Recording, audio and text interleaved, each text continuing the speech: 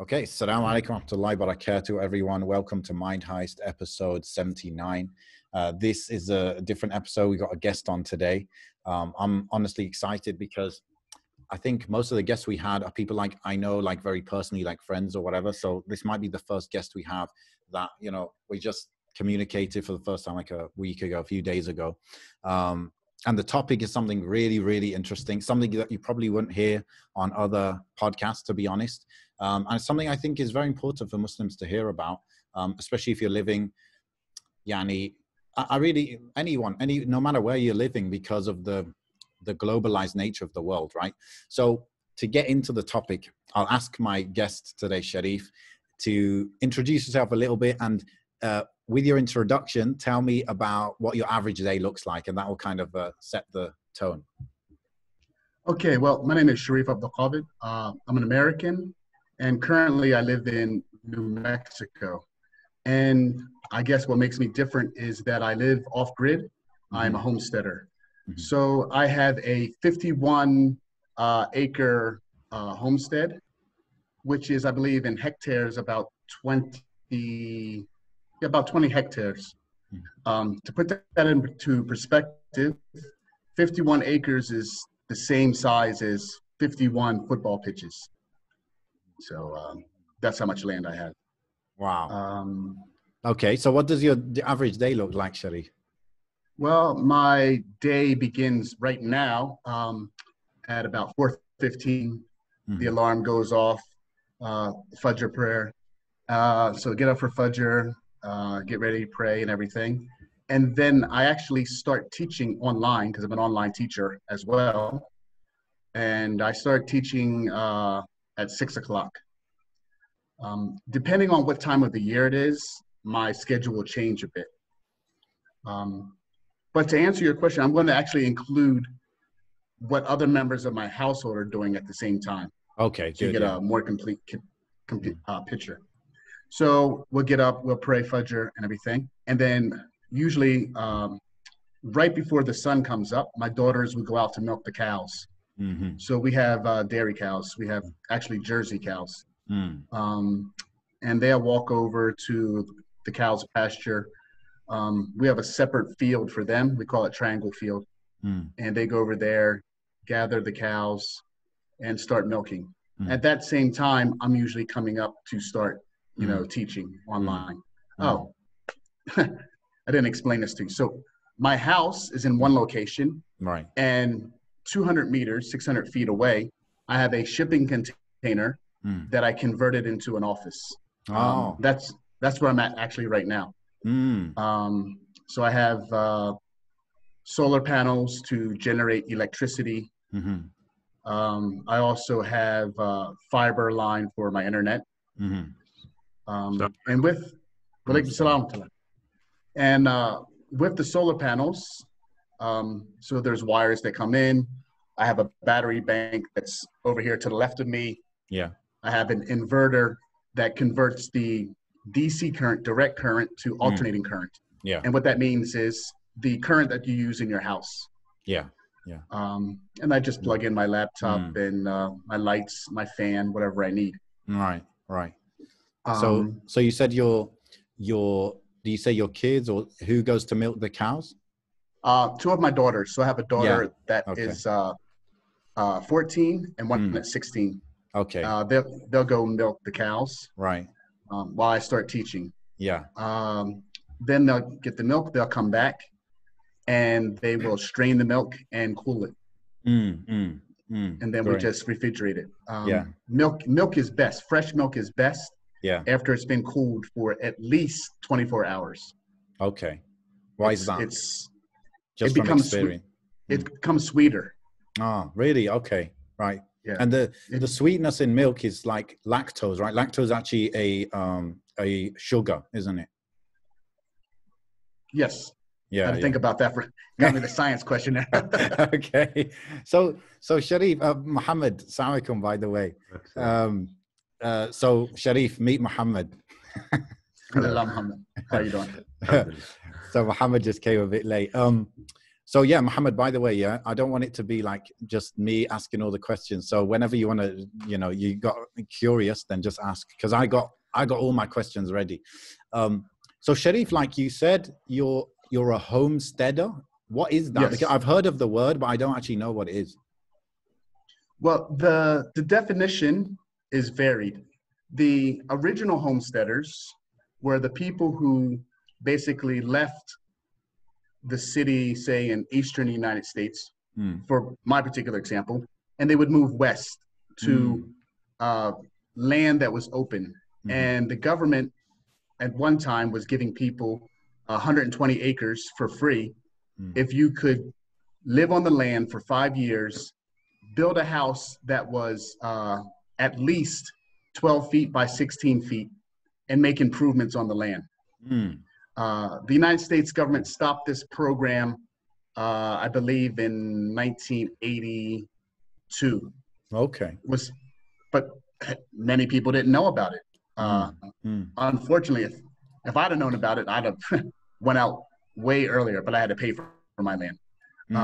So a homesteader is a person who basically is trying to carve out their section in the world by living off the land as much as possible, generating their own power as much as possible, just being self-sufficient as much as possible, because there's different levels. And like, so going back to like, I guess where you started in life, I guess, because obviously you go through a journey to get to where you are.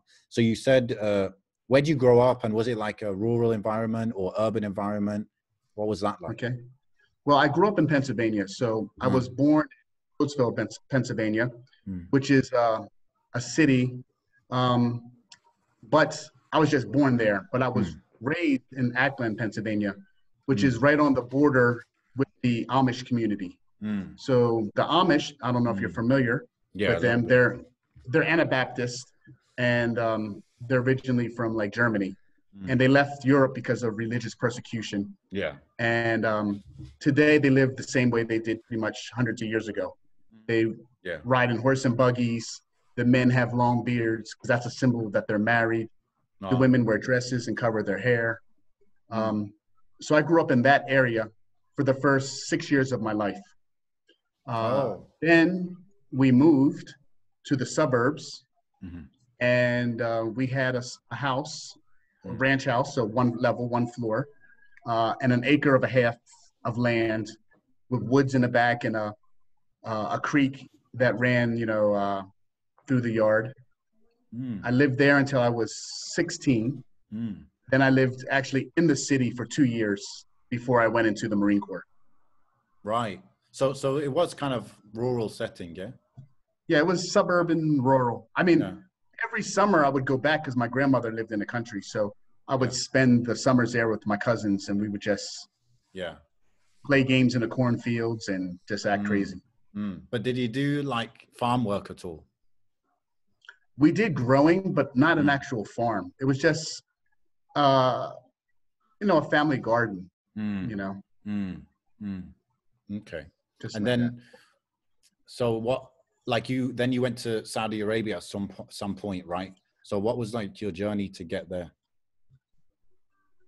Okay, so to get to Saudi Arabia, it's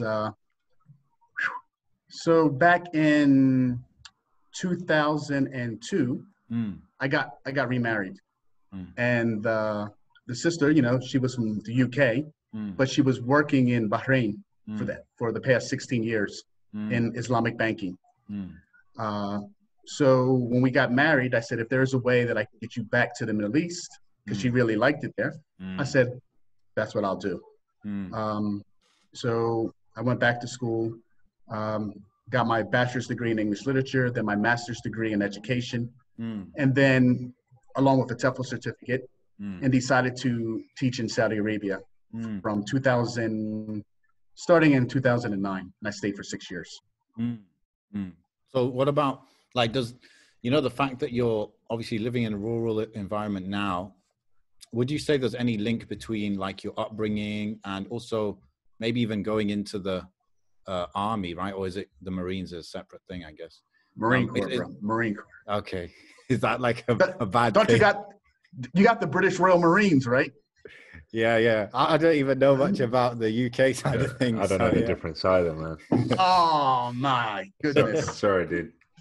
It's like the elite. The British Royal Marines are the elite force, and the American Marines are an elite force. Right, got it. Yeah. Sorry. And, okay, so that is a big difference. Yes, the Army's just rubbish. Okay.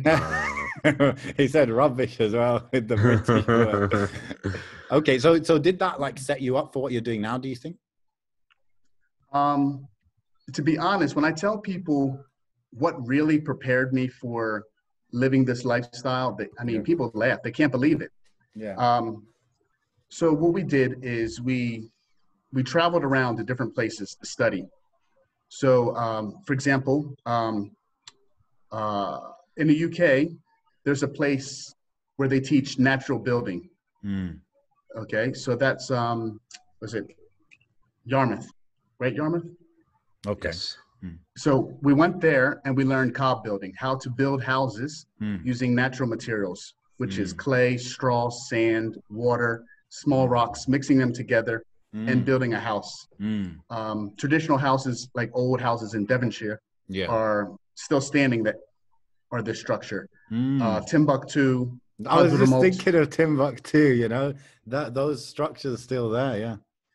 Yes, so this building material is seismic proof, rodent proof. It lasts, pretty much forever. And basically the building material of the world until the Industrial Revolution. So we went there to learn how to build.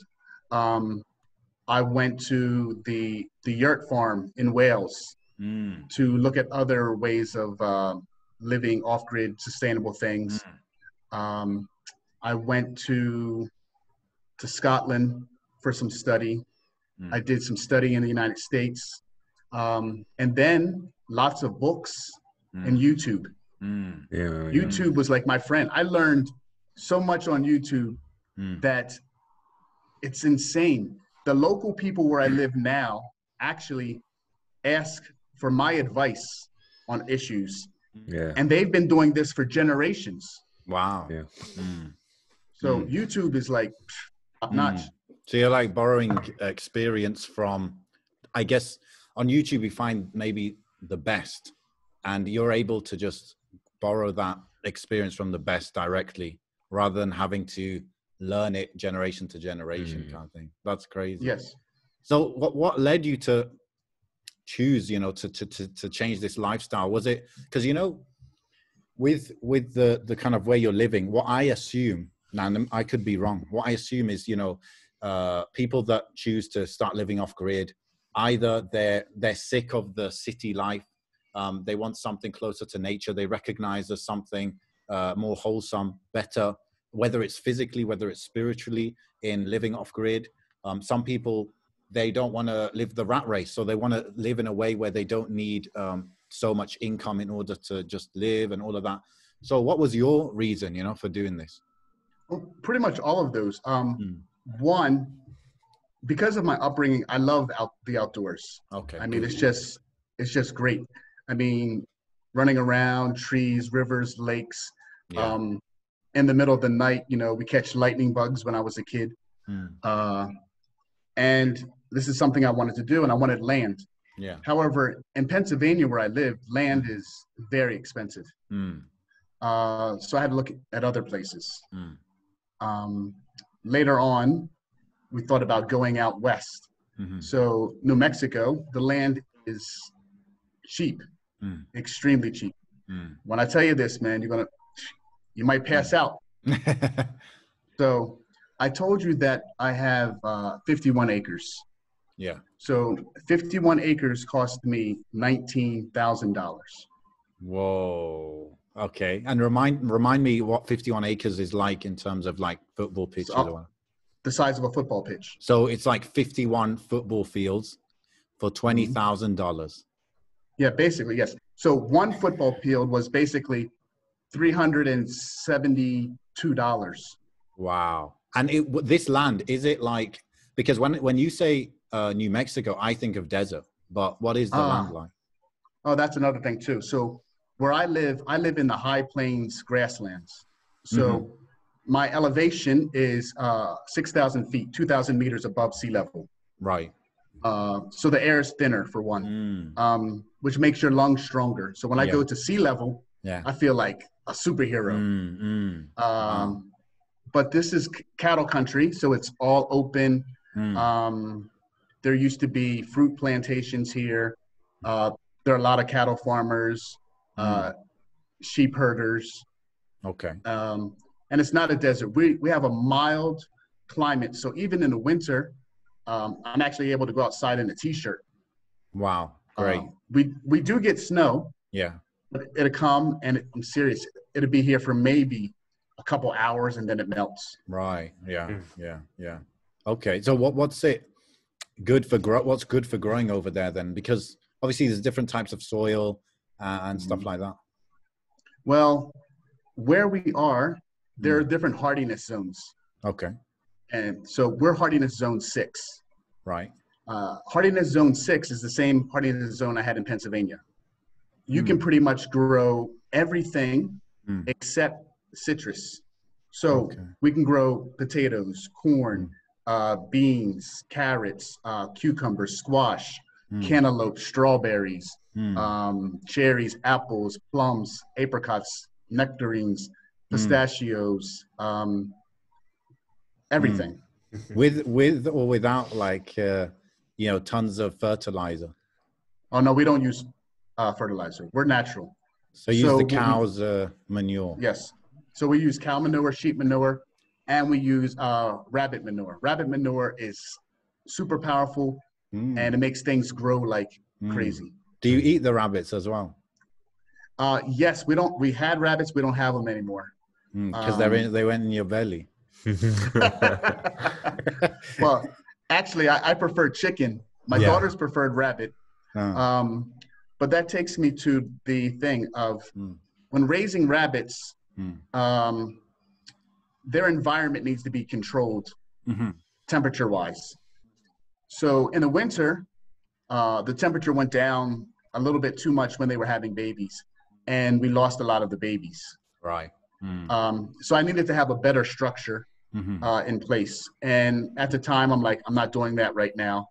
So we just got rid of the rabbits. Okay. Alhamdulillah. Why not? I've had rabbit, I think, only once, but it was good. I mean, similar to chicken. I'm getting ahead of myself, Shariyf. Yeah. So tell me about, obviously you're Muslim, and I'm sure you're committed to trying to be the best Muslim, inshallah. May Allah accept everything from you. What do you think is the element of, the dini side of things that pushed you to live out there, in a rural environment? Well, actually, we have a blog, and the blog says, a family's journey to escape the fitna of the world and to live a life where you can truly practice Islam. And where we are, we have no real distractions. And, some people might not like what I'm about to say, but I don't really care because this is my experience. I have less distractions here compared to when I lived in Medina. Okay. And living in Medina, you have cars, you have people, you have Five Guys. all kinds of stuff going on. But I live in a very rural area. So in my county, the whole county, we have 600 people. For me to go to the store, like Walmart, a department store. For those that don't know what Walmart is, think of Tesco. Okay. So it is 1 hour and 15 minutes away to drive one way. Okay. Yeah. Okay. Wow. Sick. Yeah, I get what you're saying, Shariyf, actually. Like, probably Medina has certain elements, of course, you don't have, right? You have Masjid al-Nabawi, it has those things. But what you're saying is that the distraction is also multiplied a lot to the point where, I don't want to be the one to say outweighs, but I get what you're saying. Yeah. Yeah. Do you think If I was sitting in the haram all day, Yeah. then that would be different. But you know, you go to the haram for a bit and then you leave. And once you leave, then all of the worldly things are like bam in your face. Yeah. do you think that coming from a sort of a lifestyle that requires you to rely on what you're planting yourself or what you're growing yourself, does that sort of put you into a better connection with Allah subhanahu wa ta'ala? Because sometimes here, like, you might get, you know, docked a bit in your pay, or something doesn't go the way you want it to go, and you fall into blaming people, or do you know what I mean, relying on people more, relying on your boss to pay you, or relying on, I don't know, the certain aspects of society, for example, to fund your family or to fuel your family, as opposed to when you're out there sort of doing it, like relying on weather to be good so your crops can grow, or your animals not to get sick, or, you know what I mean, no pests to come and ruin your crop. Like, I feel like in that environment, I would be more connected to Allah subhanahu wa ta'ala, because the only person or the only being or the only thing that I can link to those causalities is Allah subhanahu wa ta'ala directly. Do you understand? Do you think that the connection is a lot deeper that way? Most definitely. I mean, so where we live, we're in the high plains grasslands, but we're semi-arid. So if it doesn't rain, we got some serious issues. We pray for rain. Yeah. You know, we see that. And actually, when we first came here, they had a drought for like, a couple years. So we went to the rodeo, and there was a lady that we met there. We were sitting in the bleachers because we felt it was important that people see us and interact with us. And she turned around, she says, "I don't know who you are, but my daughter calls you the people who brought the rain. Because alhamdulillah, when we came, it started raining." Alhamdulillah. Wow. So we were like, you know, we got to do stuff right here, because, you know, we don't want the wrath of Allah to come down on us, you know, because we started acting up or something. Yeah, subhanAllah. But yeah, I mean, we've had situations with the animals where, you know, like, okay, if it doesn't rain, the grass isn't going to grow, and we have to buy hay. And then when you're milking the cow, the milk tastes different from hay compared to fresh grass. The butter changes in color and in taste. Wow. The eggs that the chickens produce, they are different. So, you know, we pray, and, you know, my kids, we instill in them that these things are important, that, you know, you got to rely on Allah, because without Allah, we're just nothing. Nothing is going to grow. We're going to have no success. And we've been tested. So we have a shipping container masjid on the property, okay, which is open to the whole community. And when they placed it, it was off Qibla just a little bit. And I was like, no, it's got to be perfect. Yeah. So I hooked up my wife's truck, not mine. I hooked chains to it to move it. Now, she had a Ford Excursion, which is a V10 engine, which can pull like anything. And the kids were in there like, Daddy, we want to be in there with you.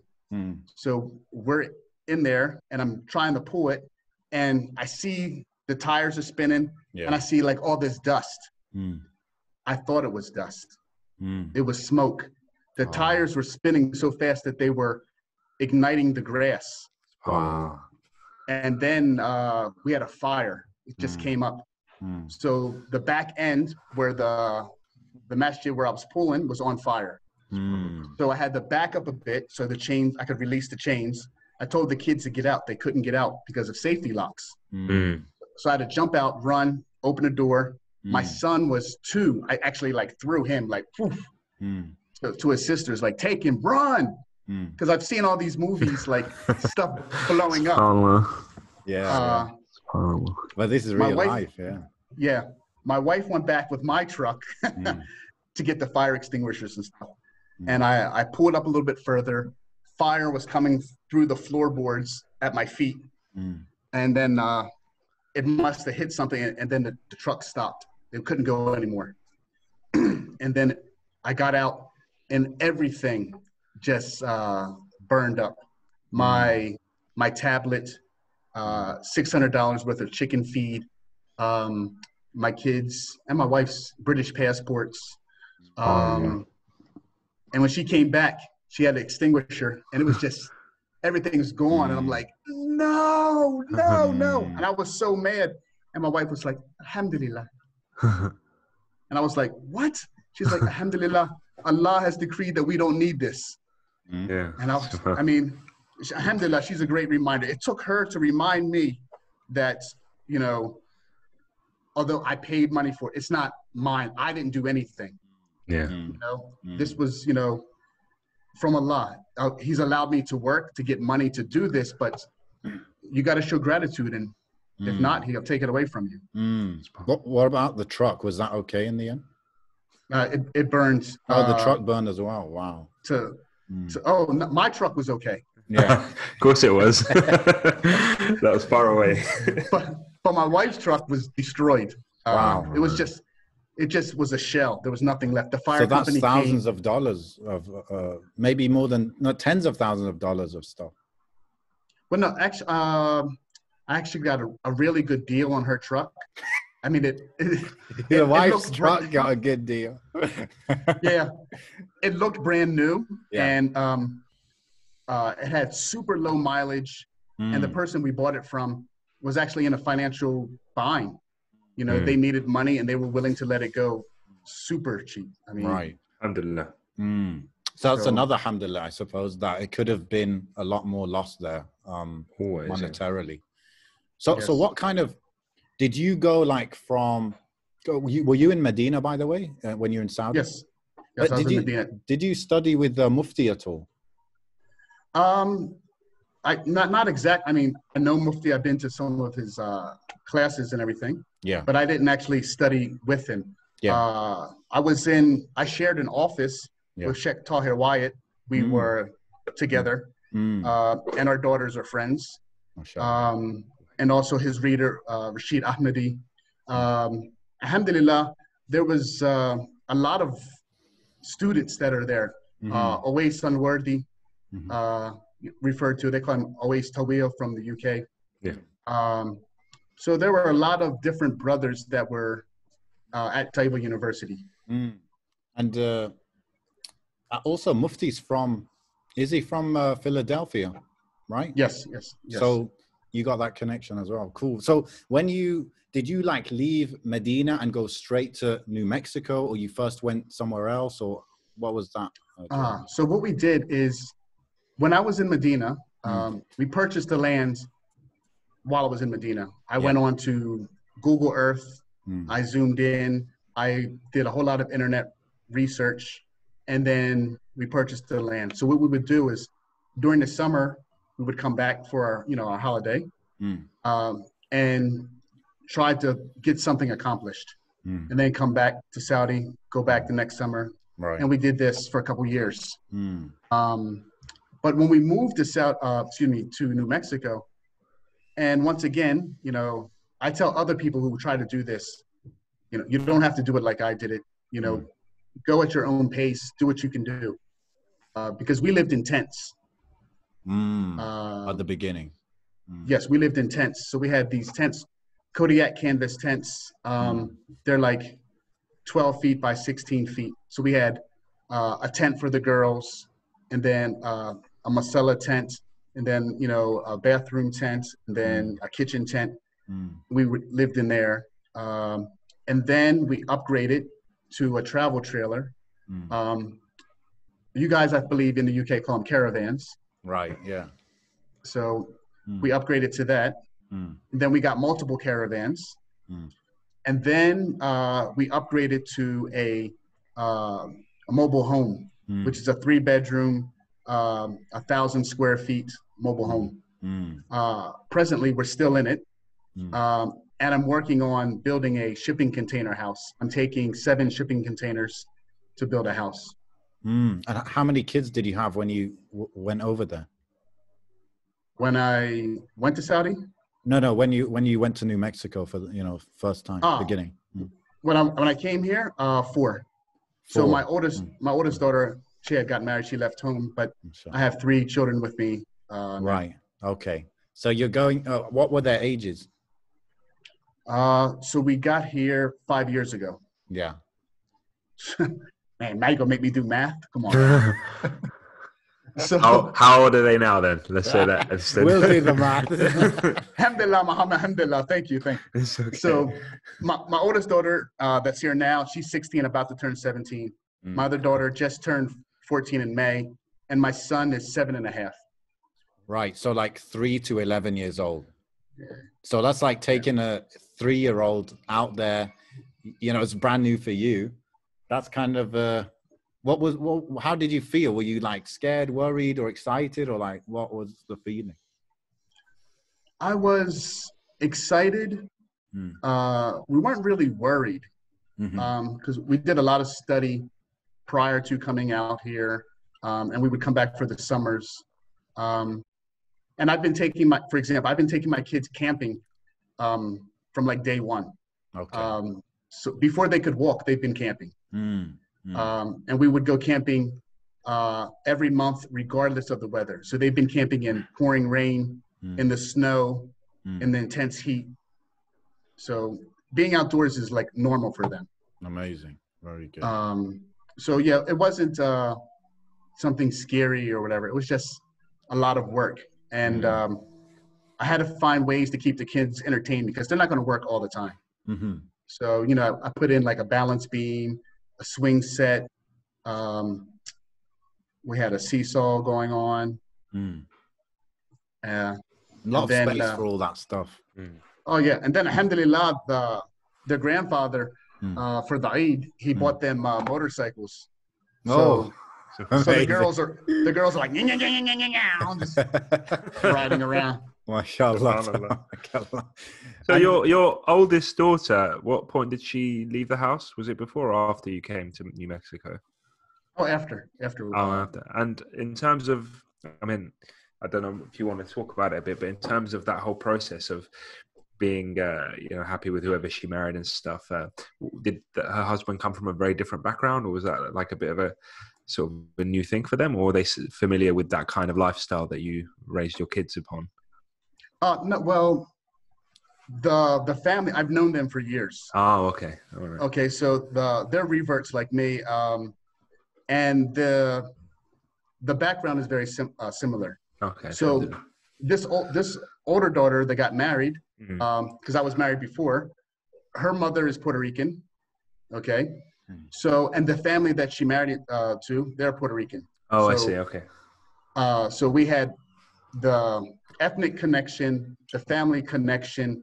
I've known the family for years. I mean, and the kids, they knew each other too. Alhamdulillah. Okay, then. Very good. Yeah. What about your parents or brothers, sisters? Like, what was their opinion of you moving out there? Well, my mom she knows I'm crazy pretty much. Nobody ever expects me to be home for like long. Everybody's like, I'm somewhere for 2 years and I go somewhere else. 2 years, I'm somewhere else. So I'm always moving. But alhamdulillah, I actually convinced them to move out here. Oh, great. So my mom moved out here, my sister, my aunt, my nephew. Yeah. My father's deceased. But so we got everybody to move out. I'm still trying to get more relatives to move out here. Yeah. So do they live, I guess they don't live in the mobile home, right? Because that's not enough space. They have their own kind of setup, right? Yeah, they actually live in town. There's a little village that's 5 minutes away from me. Okay. Like my mom said, she goes, look, I already lived that life for like, as a child growing up. I'm not doing that again. Like I said, okay, Mom. Yeah. But it actually allowed them to actually live life. My sister, who's not Muslim, who was living in Pennsylvania, and she had a mortgage, and the mortgage payment was real high, and then something happened, and she fell behind in the mortgage, and she's always trying to catch up. And I'm like, Monica, just sell it, get out of it. She goes, no. She's like, this is all I got. I'm like, start over, just get rid of it. Mm. So alhamdulillah, she listened, and she got a small place. And there's another shocker for you. So she has a 2-bedroom mobile home in town, and she has 5 lots, which is about a quarter acre of land for $5,000. Great. Wow. So now she's able to live. I mean, she has money where she's able actually to travel, to go on vacation and do whatever she wants. Yeah. Compared to working and just paying and for a house that's, Yeah. forever. Yeah. My mom is retired. My aunt's retired. So they bought property out here too. So everybody's just, it's a relaxing lifestyle for everyone. Alhamdulillah. So Sharif, like, of course you were in Saudi. I don't know if you've been to other Muslim countries or you lived in others, but why Yes, I have. why pick America then? Well, I lived in Syria. Well, let me go back. The first Muslim country that I went to was Egypt. Okay. And I loved Egypt, but my ex-wife didn't like it. And I had promised her when we went that if she didn't like it, then I would bring her back. So we came back to America. Later on, I went and I lived in Syria. Lived in Syria for a year, then went back to the States. Just still looking for like the right place. Went to Saudi, and if I could homestead in Saudi, I probably, would have taken the steps necessary. But there's no path to citizenship, so that's not realistic for me. I thought about the UK, being that my wife is British and my kids are dual nationals, and I can stay and, become a citizen. But land in the UK is very expensive. So stick to what I know. I know America, and I know that the land is cheap. So there were, opportunities to get land here. Okay. Makes sense, I suppose. I guess for other people, where there is, like you said, opportunity for maybe for citizenship, or some people already have citizenship, like I have citizenship Algeria, Mohammed has citizenship of Tunisia and Morocco, right? Just Tunisia. Yeah. So I've been there. That was part of my journeys too. I was there for a little bit. I'll tell you that story in a minute. Tell it now, Sharif. Go on then. Oh man. So probably negative, huh? it was a different experience, So I was coming from Italy. I came on boat to Tunis. So I arrived there, and it was sad in a way, because I have a thobe on, my wife is covered, everybody are happy, and it was like, boom, I got singled out for like extra checks of my bags and everything. What year was this? And this was in 1998. Right. Okay. Yeah. Okay. So when Muhammad was like 6. Yeah, something like that. Yeah, don't make the brother do math. Come on, man. Come on, man. So they were going through my bags, and they asked me, "Why do you have 2 Qur'ans?" And I'm like, "One's mine, one's my wife's." Yeah. It was just shocking. The love for the West, when you have something beautiful and you want to just go the other way. You can be modern and have all these technological things, but to compromise the deen is just, it's not a good thing. No, of course. Yeah, man. I hear like kind of like what you're saying, like land in Algeria, I know you can get very cheap, and the soil in Algeria is really amazing a lot of the time. Like Mediterranean climate is really good for growing stuff. And then I've heard of people like Indonesia as well is a place where obviously rainfall is crazy. I think you can grow anything out there pretty much. So there is options, of course, but I guess you got to find what works for you specifically, visa wise and all of that. So Shariyf, what would you say was the all-in cost of just getting set up for the first kind of year? I mean, maybe you spread it over a couple of years, right? But any approximation? Well, it's hard to say because Yeah. I mean, we did keep notes of everything that we bought. So the land was 19,000. Okay, 20,000. We'll round it off. Yeah. And my land was empty. I mean, there was nothing, no fences, no buildings, nothing here. So I had some fencing done. The bit of fencing I had was $3,000 the first year. And then I had another section. Okay, the first year. So $3,000 for that piece of section of fencing. The tents, each of my tents was like $500-$600 because they're all season tents. My truck, had to get a truck when I initially came back to get around. That was like $6,000. Man, well, I'll just tell you this. It's not cheap. If people think going off grid or homesteading or anything like that is cheap, it's not cheap in the beginning. There's a lot of costs up front. Yeah. But once you get those things in place, the lifestyle becomes cheap. Yeah. So yeah, it's like initial front loading, that's what they call it. And I was gonna say, it seemed like you were willing to live like uncomfortably at the beginning, right, with the tents and all of that. But if you wanted to spend more, you could have gone quicker into living more comfortably, right? If you wanted to. Yeah, tents are comfortable for me, man. I'm an American bedroom. Yeah, you seem to be right.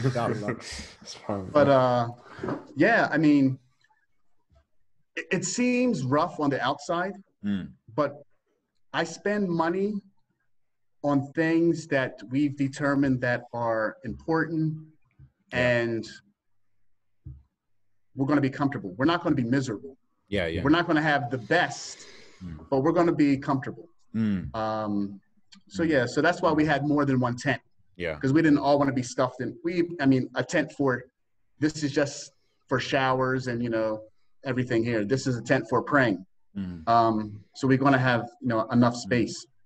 Yes, you can do things very quickly. And people often ask me like, okay, you've been there 5 years now. Did you do this, and this? And I tell them no. And the reason why is because we're not financing, things. Yeah. I have to earn money and do stuff. So that's why it takes time. So for example, my shipping container house, okay? One shipping container costs $3,250. Okay. And that's for them to come and deliver it. And you can't see it now, but I have spray foam insulation on the walls. That's 2 inches thick. This makes a vapor barrier. It reduces the echo, and it's super warm if you put just a small heat source in here, and it keeps things cool. That costs $3,000 per container. Right. Okay. Yeah. You can't see it, but to the left of me, I have a sliding glass door. Okay. So that was $400. Then I had to pay for the wood to stud this out. And I do all the work myself. Yeah. You could contract it out to somebody and they will do everything for you, but they'll charge you basically twice as much as it actually costs, maybe even more. Yeah. So actually, we started a business with this. So my wife and I and the kids, we are homesteading consultants. Okay. Yeah. I like that. That's where all the hours of YouTube gets the ROI now, isn't it? Love it. You're the expert, mashallah. So I was going to ask you, Shariyf, like, if you didn't, like you said, now you teach English online, right? If you didn't have that as an option, what would you be doing instead? Because obviously you need to fund these things and stuff. Okay. Well, I do other things too. So I teach online. I'm also the county webmaster, the local government. They needed somebody to manage their website.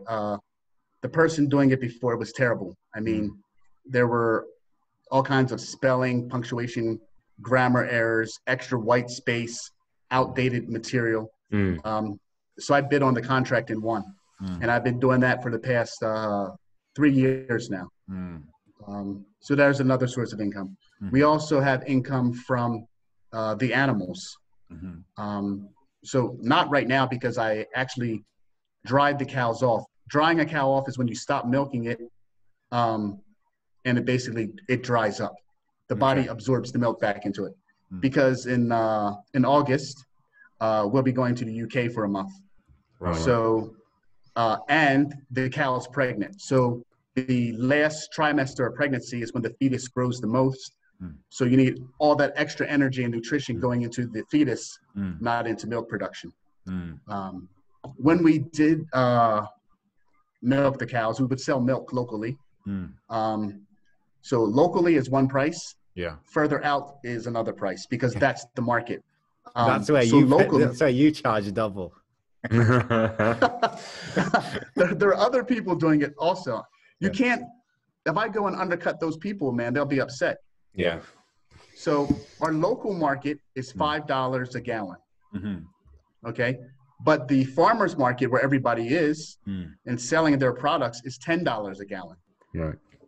So it's double. Yeah. So, and our milk was better anyway. Not just because there are cows, but have you ever heard of A2 milk? No. Okay. Tell me, do you have a problem drinking milk? Yes. You do, Mohammed. Okay. I definitely do. Now, perfect. Okay. Now, let me tell you this. People who have any type of African ancestry or Native American ancestry usually have problems digesting milk. Oh, right. Okay. And they think that they're lactose intolerant. Yeah. Okay. Now, some people might be lactose intolerant. I'm not going to say that they're all not. I thought I was lactose intolerant, but I'm not. I'm pasteurization intolerant. When they pasteurize the milk, they take out the good bacteria that's in milk. My body needs that bacteria. But with my cows, we have raw milk, and A2 is the original genome for the cows. So there are 3 genomes. There's A2, A2A1, A1A1. A1A1 is the milk that is usually in the stores and usually comes from Holstein cows. Those are the black and white ones. Their milk, they produce twice as much milk as a Jersey cow, and the water content is higher and the fat content is lower. Okay. Where Jersey milk has the highest butter fat content. It's creamier. It's better for making ice cream, butter, yogurt, whatever you want to make. Okay. So you thought you were allergic, but you weren't in the end. Okay. And No, I've heard I started about drinking a half a gallon every morning. I need to And try that one. No problems. Because if I have milk or anything like that, it just ruins me. Yes. But it could I be know. lactose intolerance, because when I started having, they sell like lactose-free milk. When I started having that, I was perfectly fine. So I don't know. Now, that's the same for me. So I thought I was lactose intolerant. Right. And then I was in, my father lives in the Midlands. My father-in-law lives in Midlands, sorry about that. So he lives in Colville, if you're familiar with that area. Yeah. You're like, nah, we don't know Colville. Okay. No, I know. It's up. Leicester. It's up from me. Okay. And there was a farm that we went to. I can't remember the name of the farm, but they had raw milk there. And we got raw milk products from them, and it was great. So you might want to try that. If you do it, I suggest start off with a little bit first. Yeah. See how it reacts, because if I drink regular milk, I get bloated, and Definitely. Yeah. it's a bad day.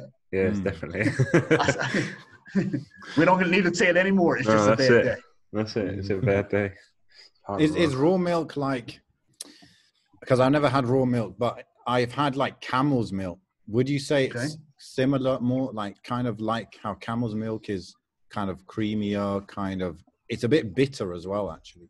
Okay, well, what raw milk is, It means it came straight from the animal. Yeah, yeah. You just filtered it, but you didn't boil it to kill off the bacteria. Mm-hmm. And that's the problem. So the taste is the same as what we've got, pretty much, like the store. It's gonna, yeah, pretty much. Except fresh milk is richer and creamier. Yeah, yeah.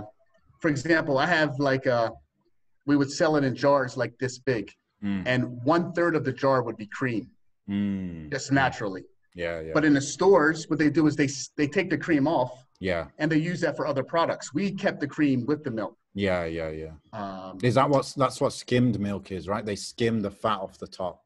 I remember Elliot Hulse, he said skimmed milk is basically sugar water. Yeah, pretty. I mean, you're taking out all of that goodness. I mean, it's just. Yeah. And like, obviously they boil the milk, they pasteurize it to kill the harmful bacteria, right? So, but you would say raw milk is still safe if you treat it in the correct way? Now, what happened was, if you go back in history and you talk about pasteurization and Louis Pasteur, because people were getting sick and they were dying. And the standards of hygiene were the problem, not the animals.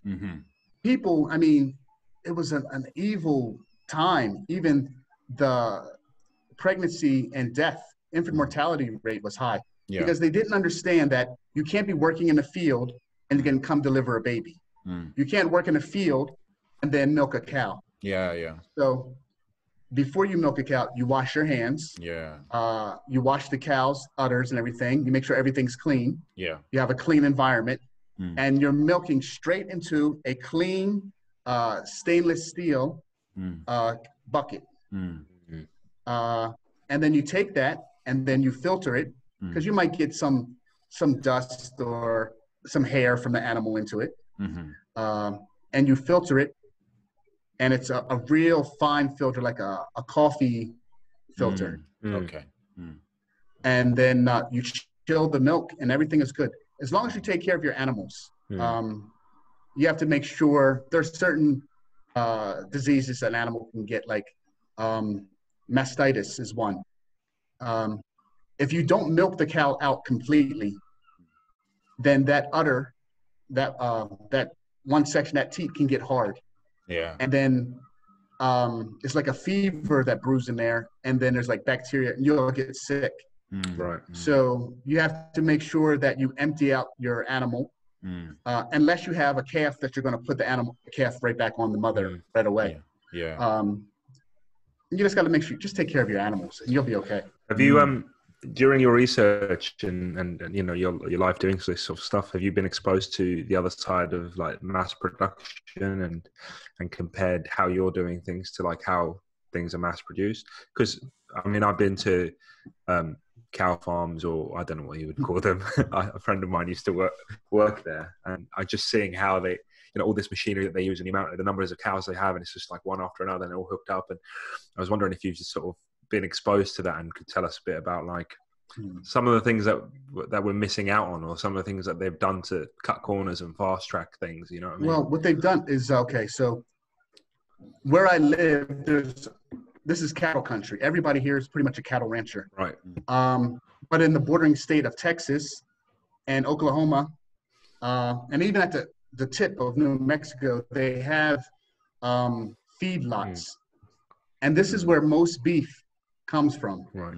Even if it's halal beef, because halal is talking about the slaughtering procedure, not necessarily how it was raised. Right. Yeah.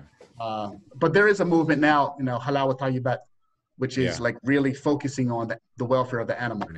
But on these feedlots, they will have hundreds of cows. There's not a blade of grass in sight. It's just dirt and sewage all mixed together, and the cows are there, and they have these long troughs, and they feed them grain, and they just fatten the cows up, even to the point where there was a lot of problems with it, and that's why we had mad cow disease in the United States, because they had downer cows. Cows would fall down. They were so sick, they would pump them with antibiotics, and they would use loaders, backhoes, to pick up the cow to take it to be slaughtered. So the animal was like, it was sick. Yeah. And this got into the food chain. Right. The same thing with pretty much any animal. It's just mass produced because people want to eat meat. And people want to eat cheap meat. They don't want to pay the actual costs that it costs to raise an animal, because it's not cheap, and it's not expensive either, but there is a big difference. But yeah, there is a serious disconnect. And a lot of people I know, they say, if you're going to slaughter for the Eid, this one person I know, they won't sell animals to you unless you come months ahead of time and you actually take part in the feeding of it and the raising of it. Wow. Because they need you to understand that this is a life that you're going to take, and you need to be involved in the process. But with the mass production, it's insane. Like with chickens, with egg production, they put on lights because chickens lay eggs according to a cycle which involves the sun. So the more sunlight they have, the more eggs they're going to actually produce. And they actually burn these chickens out.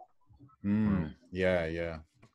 Shariyf, I wanted to ask you, you said part of the reason you moved out there is because, to avoid the fitna and the distractions of like city life or whatever. What about the concept of, like, basically, there's a hadith of the Prophet ﷺ where he said that those who mix with the people and, the bad things that come with that are better than those that kind of escape it. What would you say about that kind of concept?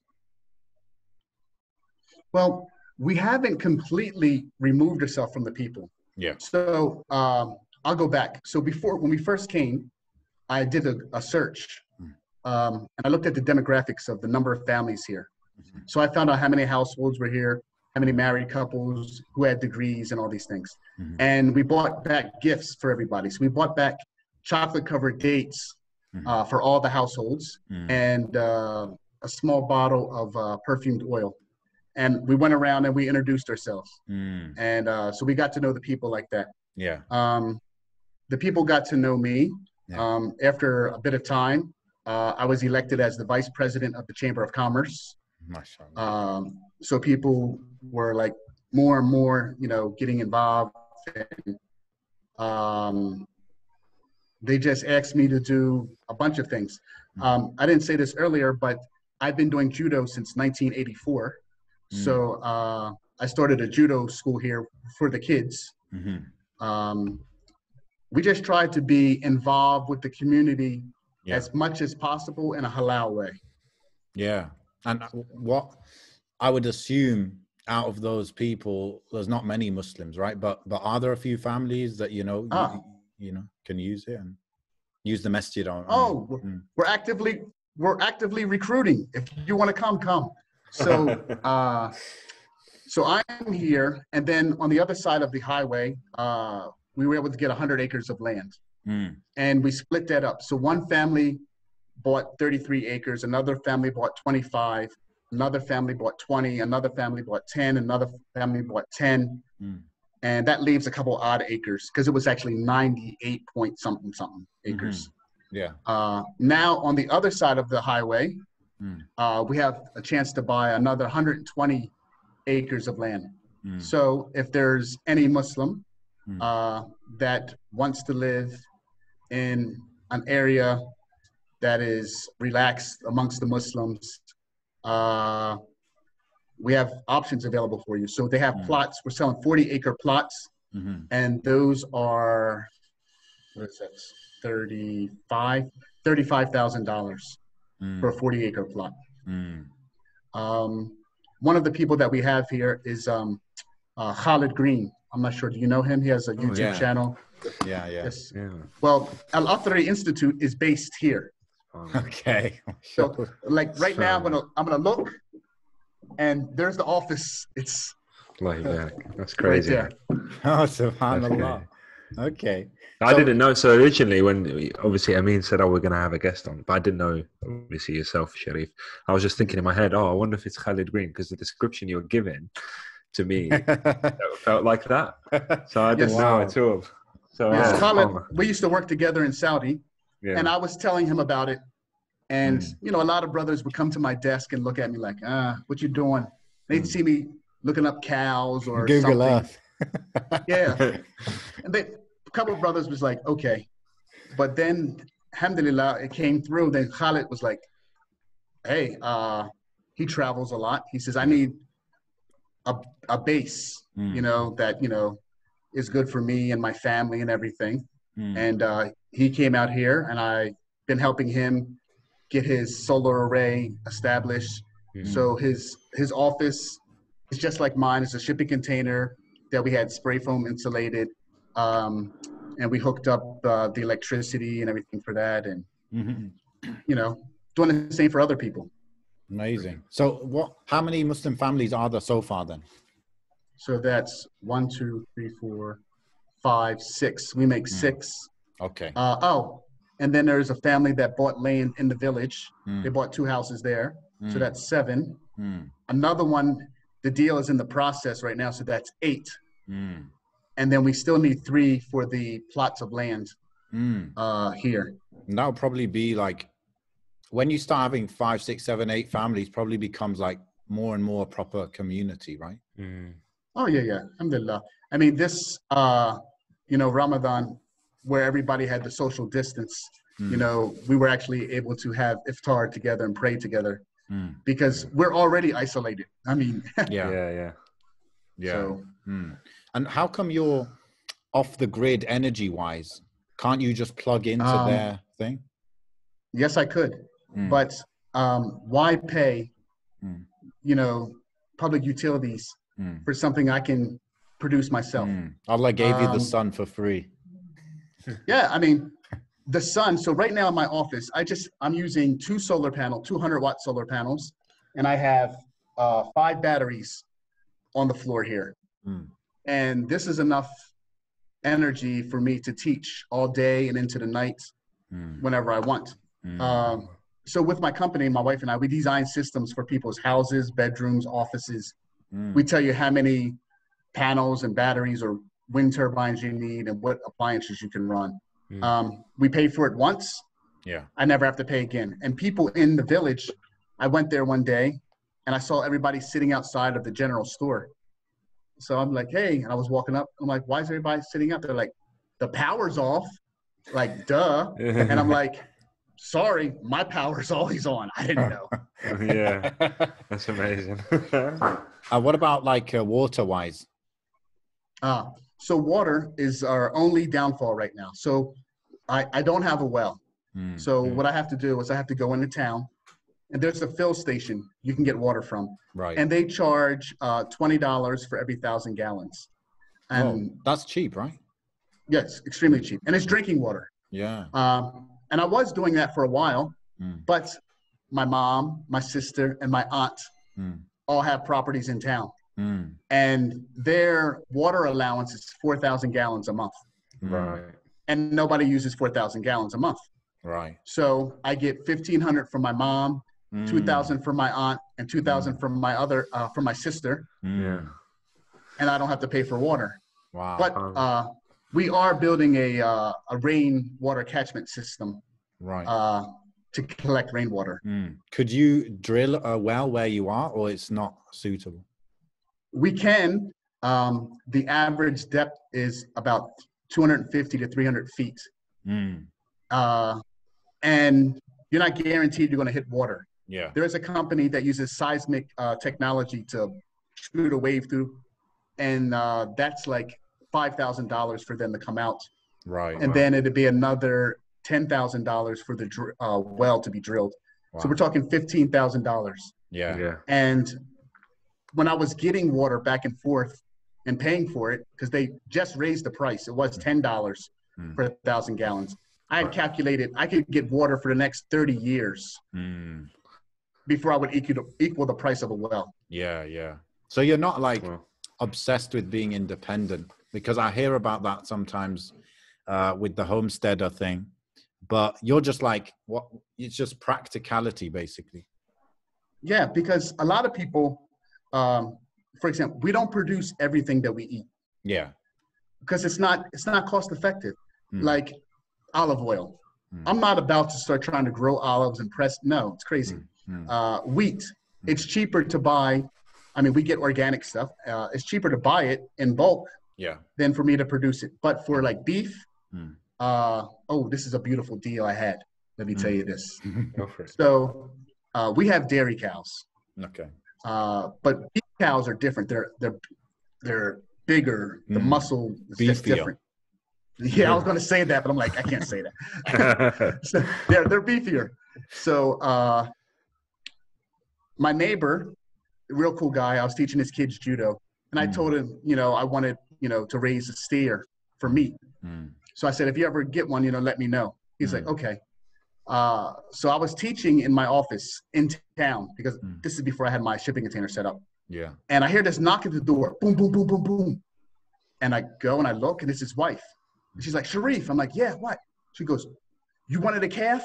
I'm like, yeah. She's like, come on now. I'm like, what's going on? Yeah. And what had happened was the mother had died when the calf was born. Oh, okay. And they're worried now that maybe there's some bad genetics in the calf. Oh. So they don't want to raise it up as a bull. Oh. Also, when they were pulling it out, which is they damaged the tendons in its the left front leg. So alhamdulillah, no problem, we can fix that. Some PVC pipe, some duct tape. Okay. So you make a cast, so then it can't bend it, and it'll strengthen it back up. Yeah. And I raised that. Wow. And I said, how much? And they said, well, we want milk. I said, okay. They said $250 worth of milk. Yeah. I said, okay. So I would just give them 2 gallons of milk, every week. Yeah. Right. Yeah. So it was $10 for the 2 gallons. So 25 weeks of just giving them milk. 6 months, yeah. And then that calf was in my pasture eating grass and everything. His name was Young Bull.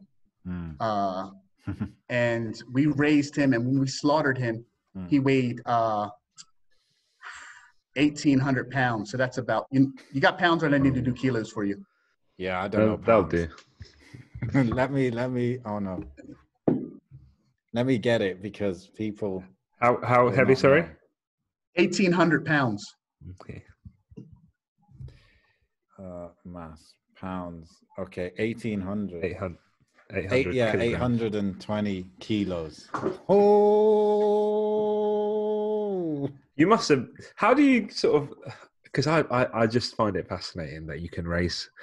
I know it's really sentimental, but I'm an emotional guy. But you can raise it during that, and then because you even the way you said it was like, yeah, raised it, and then when we sorted it, etc., there was almost no pause there whatsoever. Okay, so one of the things that we do, and my kids know it too. So the animals that are going to be slaughtered get different names than the animals that we use as breeders. Right. Okay.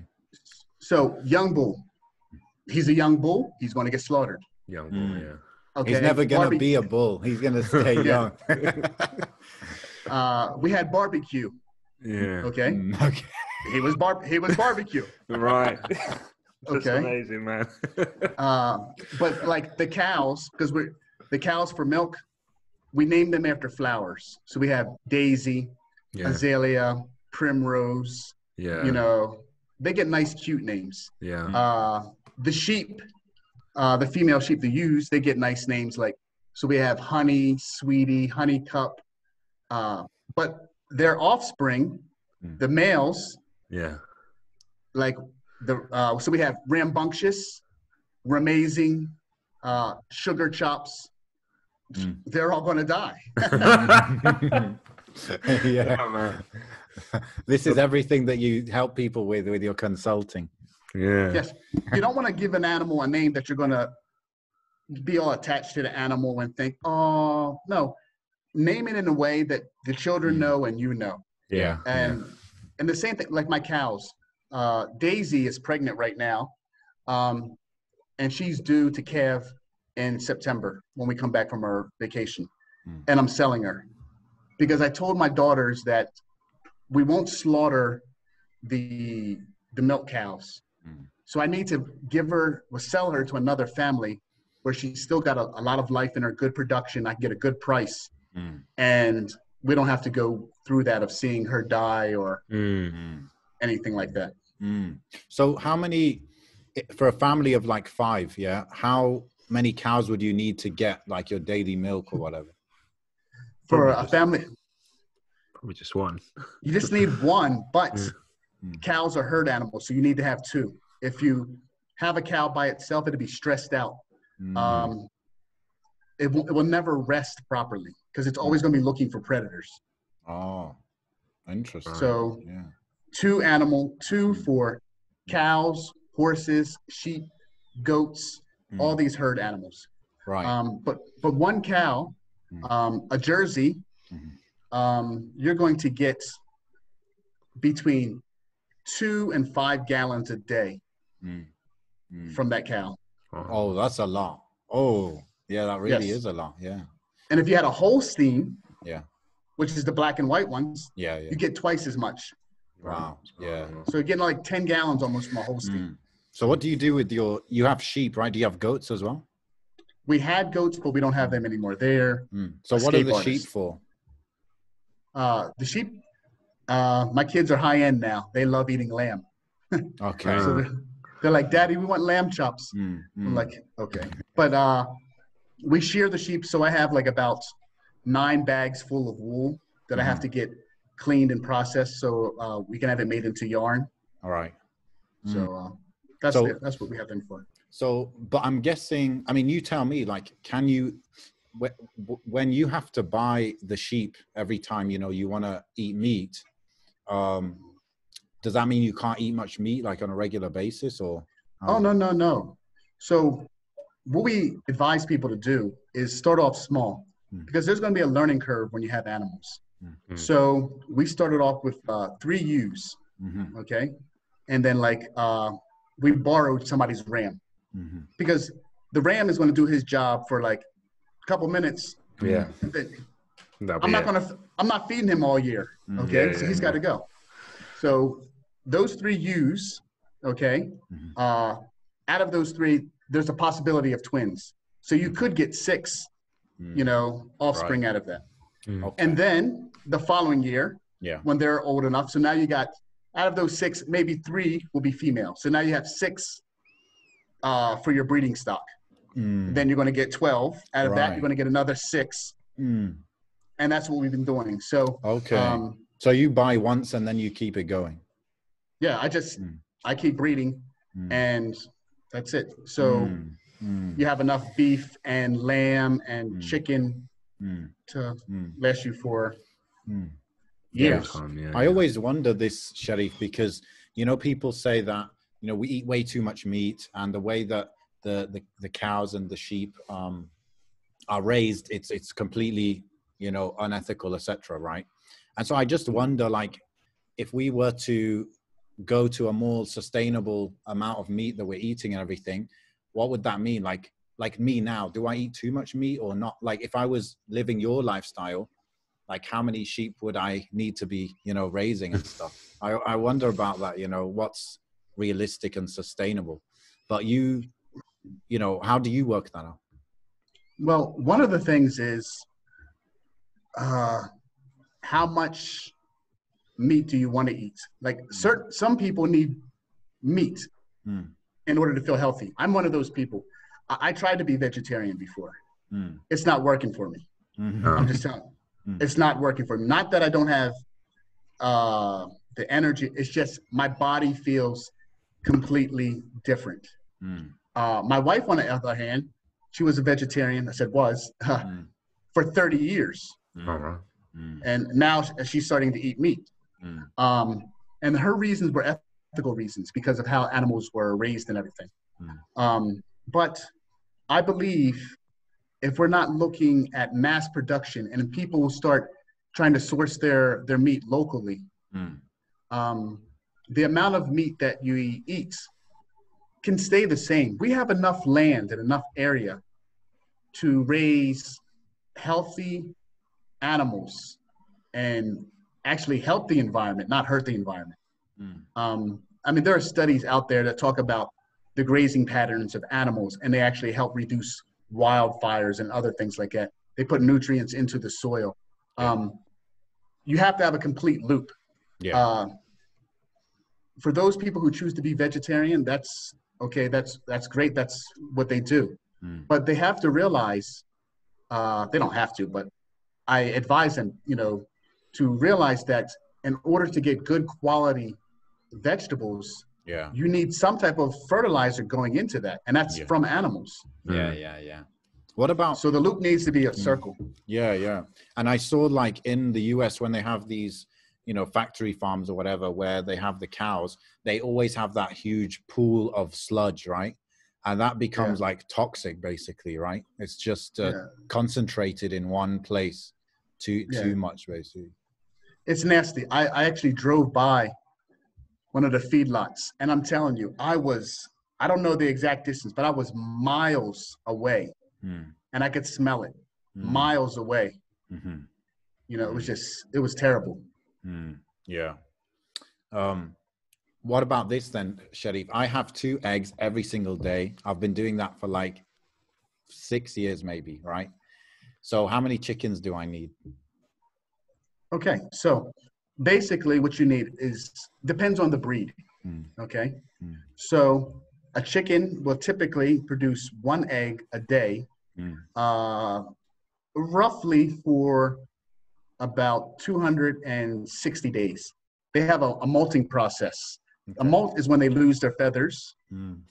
So they don't produce eggs because their energy is going into producing new feathers. Right. So basically in my house, what we say is 3 chickens per family member. So we have enough eggs for eating. You could do 2. Yeah.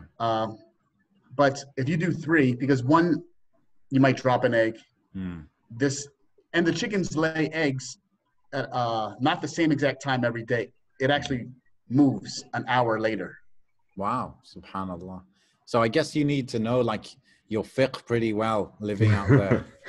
Well, actually, you do, because if you're living off grid, or if you're just a farmer, there are different things, like were these crops irrigated, or was it natural rain, or was it a combination of it's a a fiqh issue, or how many sheep do I have? Do I have 40? Do I have 39? Do I have 60? What's the zakat, on these things? So it actually opens up another branch of Islam that, many people don't dabble into. Of course. Yeah. Wow. Amazing. And what about then the actual, fruits and vegetables side of things? What do you do there? Well, this year, it's been really dry this year, and it just started raining. Our rainy season is June, July, August, but it was like really delayed. And we were planning to go to UK, so we didn't plant a lot this year. But normally we would try to plant zucchini, whatever type of leafy greens, salad mix, tomatoes, potatoes.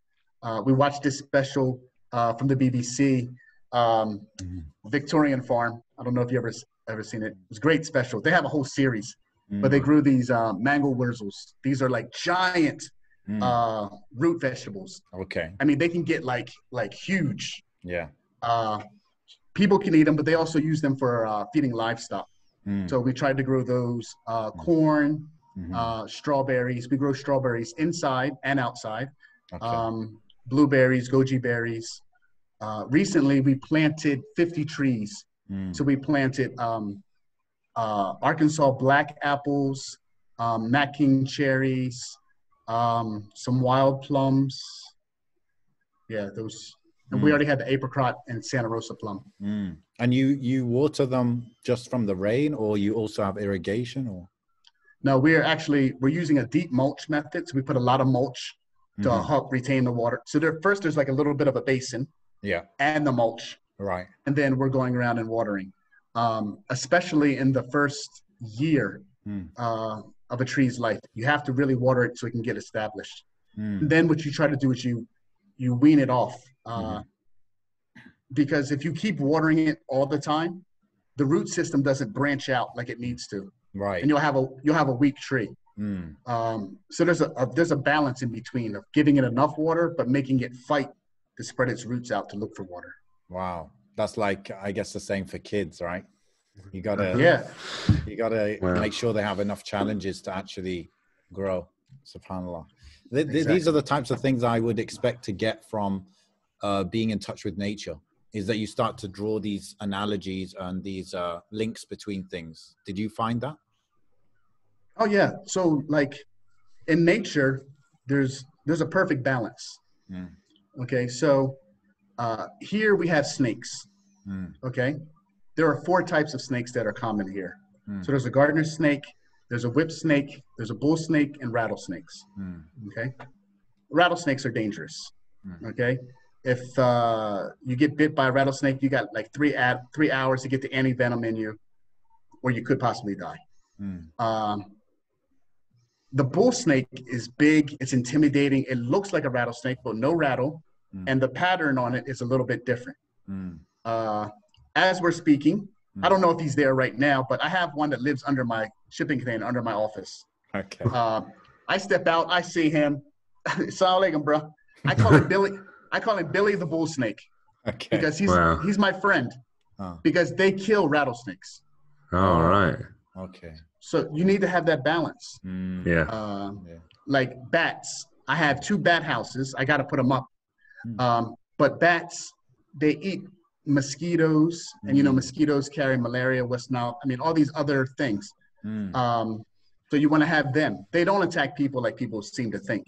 They're out there getting the little pests that you don't want around.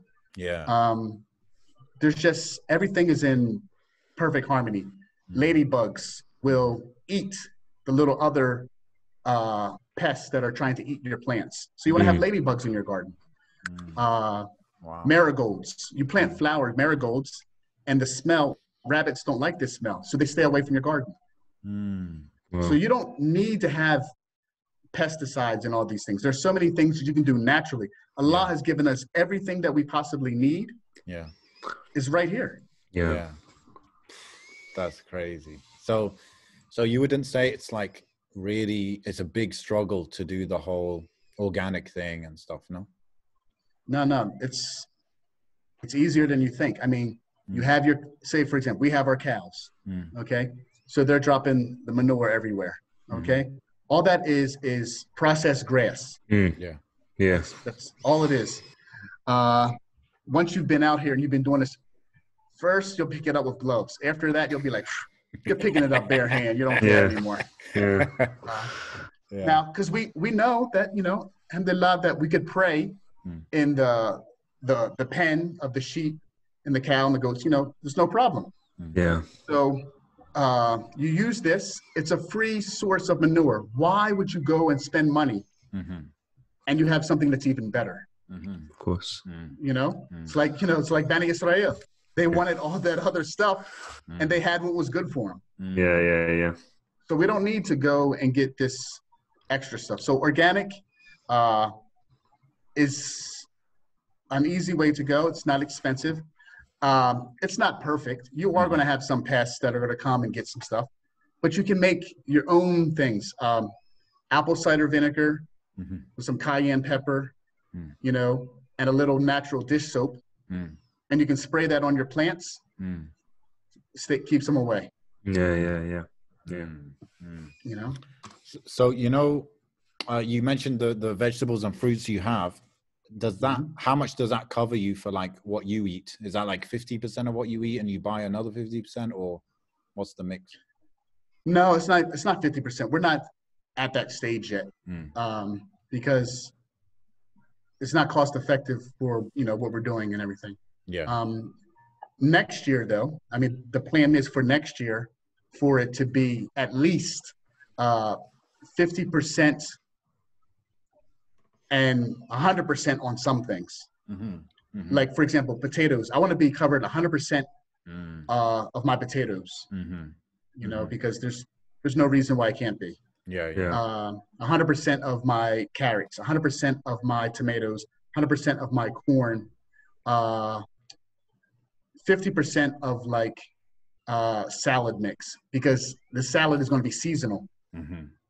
But like other greens that you can eat in the winter where you can't grow the salad mix are like kale, collard greens, mustard greens, rhubarb, things like this. So we can grow those at the colder times. So 50 to 100% is my realistic goal. That sounds good though. I was going to ask you, so yeah, because you mentioned like some different ways you kind of earn a living out there. What if you wanted to go like all in on the farming? Would you need like a lot more land? Like how would that look if you wanted to do that? Well, I've never really thought about doing that as a full-time business. Really? Okay. I'm trying to be semi-retired. I want to be able to take care of my family and our needs. And we said if we have any extra, then we will sell. One of the things that we do when we do plant is we do ×4. So we take what our family needs are and multiply it ×4. Okay. The reason I do it that way is if we have a very dry year, ×4 should give us exactly what we need. Yeah. And if we have a good year with good rain and sunshine, I have surplus and I can sell. The goal has always been to be self-sufficient, to take care of us. Right now is a perfect example. We got the coronavirus and everything, and people haven't been able to work. And a lot of people lost income. They've had to resort to borrowing money, selling money, relying on the government for stimulus packages and other things like this. Yeah. It's because our mindset has changed. If we go back to, let me see, to the 40s in the UK or the US, people had like family gardens, and they would actually plant vegetables, for their own consumption. They would have maybe a chicken or two. And we've left that because we live in cities for the most part. But even if you live in a city, you can still get that back. You can have a container garden in your window. I said I grow strawberries. We grow strawberries in a hanging pot. They have stackable gardens. You can grow different herbs and vegetables there. You can grow microgreens. Microgreens are ready in 10 days. So there's just so many things that you can do even in an apartment or a limited space. So I think if we change our mindset and think, hey, well, one, this is sunnah, to be doing this. And then two, it's good for us because fresh fruits and vegetables, they just have a different taste. And also it's a skill that it's being lost. If we don't teach this to, our children, we're at the mercy of other people. And, if they decide tomorrow that an apple is $50 or 50 pounds, or, there's that 50 dinar, we got dirham. Dirham in UAE, yeah. Yeah, 50 dirham. You'd be like, man, what am I going to do? You're at their mercy. Do you think your kids are going to stay living this lifestyle? I believe so. Like I give my children the option. As I said, my kids are dual nationals. And I asked them, do you want to live here or do you want to live in the UK? And they're like, no, we'll just go visit grandma and granddad. They like it here. They have a lot of freedom, especially my daughters. Being a Muslim in the city compared to being a Muslim out here, they can run, they can play. And my son, he even says when he goes to his grandfather's house, he likes it, but he doesn't like it. And I'm like, why? He goes, because I can't yell. Because, you have neighbors, but here, I mean, he's out screaming and going on little different adventures. So it sounds great, man. I can imagine growing up with like so much space, motorbikes, cows. Yes. What's the youngest age do you think you know, a child can slaughter sheep? I don't, they have to get over their fear. So for example, my son, he's 7, but 3-4 years ago, he assisted with the slaughtering of chickens. Yeah. So he assisted. I didn't let him do anything by himself. My daughters, I want them to slaughter, but they're like, nah, daddy, go ahead and do it. They're not scared. Yeah. Because my one daughter, when it's after, you know, we slaughter and then we're, you know, slicing the belly, she'll reach up in there and grab the esophagus, and this, you know, it's not an issue. I think I might just have to just say, no, I'm not doing it. Yeah. And they're like, oh, I got to go to the post office and leave. Yeah. To force her to do it, you know. Yeah. But yeah. I mean, sometimes you got to just put them in a situation where they have no choice. Right. Yeah. And that's what happens, I guess. Like, I guess they mature quicker out there because there are those circumstances where they've got to do it, and they have their roles, you know, like you said, your daughters milk the cows. Like a lot of the time in the city, what is your role? Like, I don't know, getting your cereal out of the cupboard. You know, it's not real. Like, yeah. I mean, they actually, it is different. They grow up. I mean, I'm a believer in everybody is doing the same stuff. Like, I don't care that my son is he's going to learn to cook. He's cooking. Yeah. Okay. And my daughters cook. And actually, my one daughter was in the hospital for like a week, and my wife had to stay with her. So my other daughter was with me and my son. So I come home and I'm getting ready to cook. She was like, "Daddy, what are you doing?" Yeah. I'm like, "What do you mean?" She's like, "I'm cooking." And I'm like, "I can cook." She said, "No." I mean, she got really angry with me, like, I'm not allowed to cook. And I mean, alhamdulillah, she's an excellent cook. I mean, they've been cooking since they were like 4. Yeah. Wow. So do you, I get everyone has a role. Do you like give certain roles to the boys versus the girls, or is like everyone does the exact same, or how do you think about that, like gender wise? Gender, that's not important. It's just age. Okay. You know? So like my son, 2 years ago, when he was 5, he started learning to bring in the cows and starting to milk. When he was 5? So we do hand milking and we do machine milking. Okay. So everybody in the house has to know how to milk, because if the girls get sick or something, they have to be milked. Yeah. If I'm away, they have to be milked. So everybody has to know every role. How would you advise somebody go about thinking if this, you know, is the life for them? Where to start, sort of thing. Yeah. There are many things that I suggest to people. First, it depends if you're going to go off grid or you just want to live in the country and still have all the utilities that you have. If you're going to go off grid, I tell them to start at home, reducing your energy usage. Okay. Start making things from scratch. You know, stop buying this processed and convenience foods and things like that. So, like, how many people, you know, in your audience know how to make bread? Okay. How many? So, like, my wife. I don't. Come on, bro. You gotta learn how to make bread. Yeah. So, like, and everything. Okay. Another one, pasta. Okay. Spaghetti noodles. I mean, we make spaghetti noodles. We can make pasta here. Great. Yeah. But how many people rely on the store? So my advice would be start doing as much at home as you possibly can with your energy usage, with your cooking, and start learning.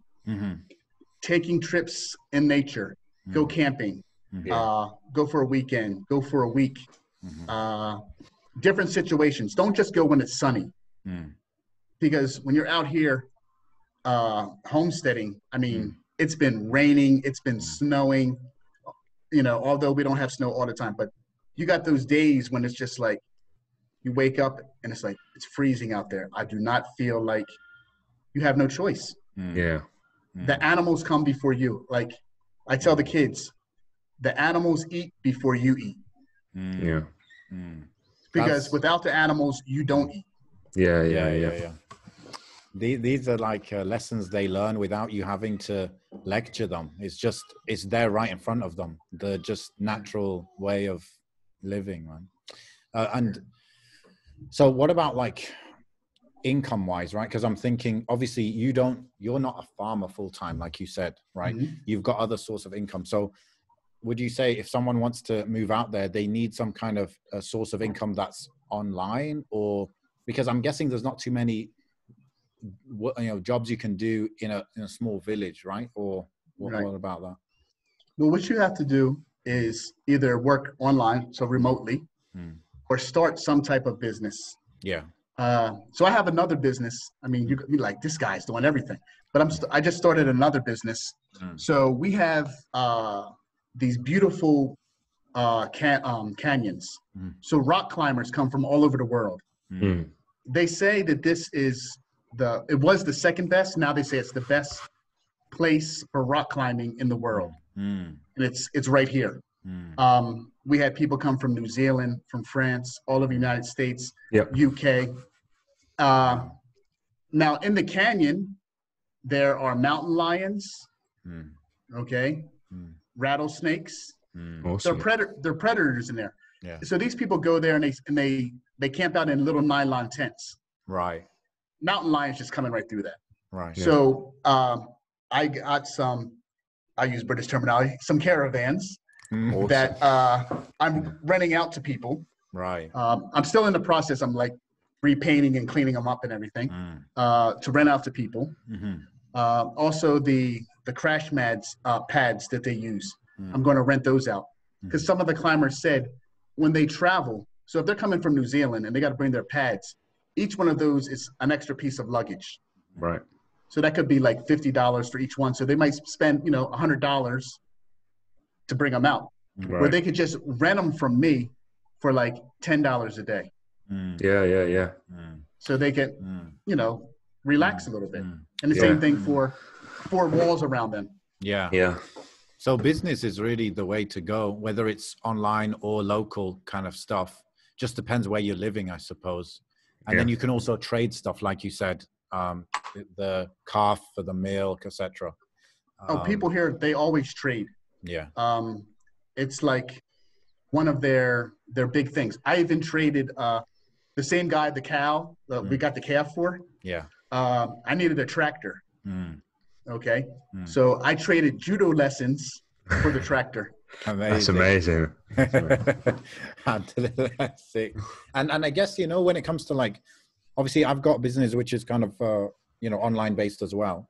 And what I'm thinking is that if I was to live like in a rural area, like I wouldn't even need to make much, like my business wouldn't even need to do that well for me to live, right? Like what's the kind of, because you're in the US, obviously there are places elsewhere that are way cheaper, but you're still, it's cheap where you are relative to like cities and stuff. What kind of, extra income do you need to pay for the, the olive oil and the stuff you mentioned that you can't get? So I have to pay for my internet service because I teach online. So I have to have good internet service. So my internet bill is $70 a month. Right. Okay. I need a phone, plain and simple. And then my wife and my kids have phones too. So that's $160 a month. Let me just add this up because never even. He's going to see where he can shave some prices now. Do some cuts. Somebody's going to get their phone service cut off here in a second. So we got, man, why is my phone so slow? Okay. Oh no! Don't tempt yourself into buying something better, huh? Okay, got to save money where you can. I'll use British terminology, so petrol. Okay, so don't want to confuse you if I say gas. So my petrol, because of my truck, and this is it's a work truck, so it's big. Yeah. I'm spending at a minimum, Mm. I'm going to say $200 a month Okay. at a minimum. Mm.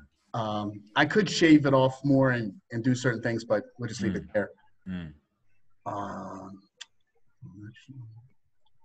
Okay, propane in the winter for heating.